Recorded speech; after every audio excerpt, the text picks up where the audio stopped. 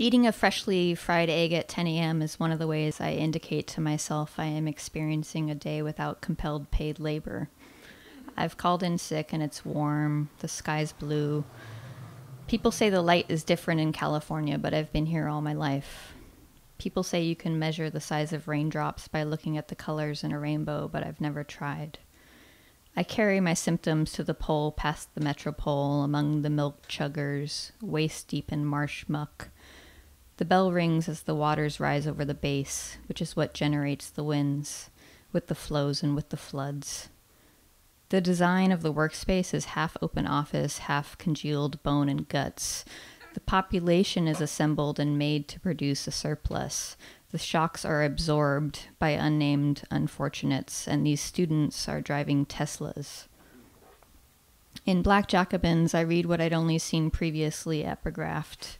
The rich are only defeated when running for their lives. This is the building song the writing can't replicate, the rush which draws the coarse, subprime subjects shellacked into liquid lives.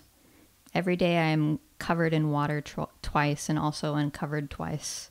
Sometimes I rebel against the slop and treat myself to a salad. The cat and I listen to Philip Glass.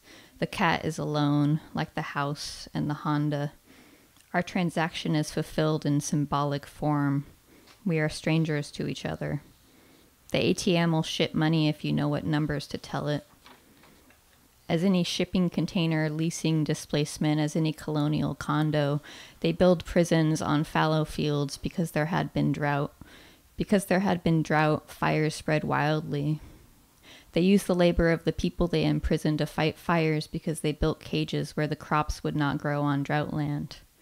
I tell my brother it's slave labor. He says, if they choose to fight fires, that's their choice. I ask my mom how he got that way.